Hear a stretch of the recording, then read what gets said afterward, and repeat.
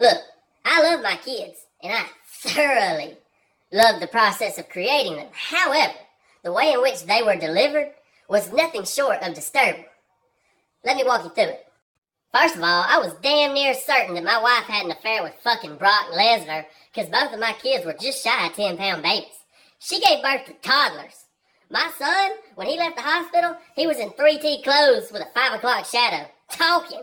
And if you haven't seen her, my wife is not a big woman. So by the time of her due date, it looked as if she was about to have a natural C-section. Her ass was about to pop. There were a lot of times I would just sit there and stare at her belly and think, yep, as soon as she pushes this Volkswagen out of her crotch, I'm going to be about as useful in the bedroom as a fucking inflatable dartboard.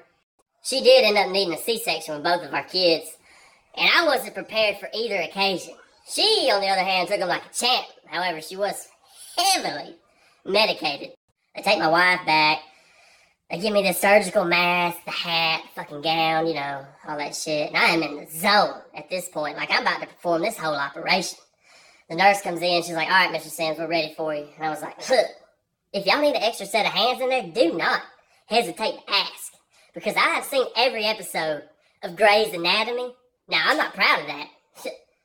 But I have seen every episode. She's like, actually, that won't be necessary.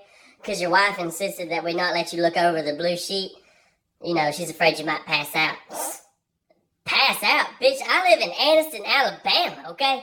I've seen some shit. Ain't nothing in there gonna surprise me.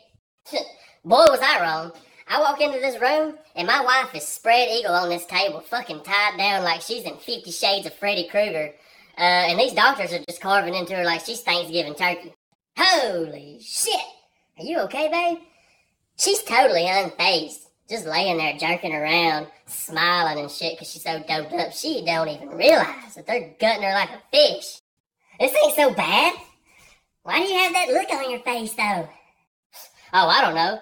It just feels an awful lot like a scene from one of the Saw movies. Damn. You were high as shit.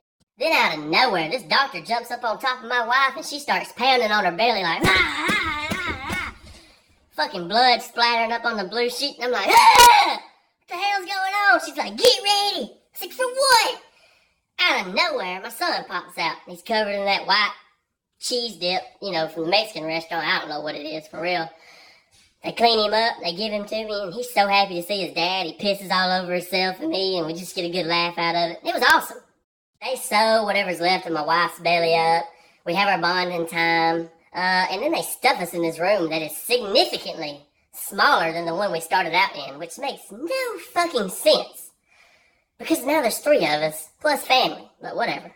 Anyways, my wife is so doped up that she can barely hold her head up, much less hold a conversation.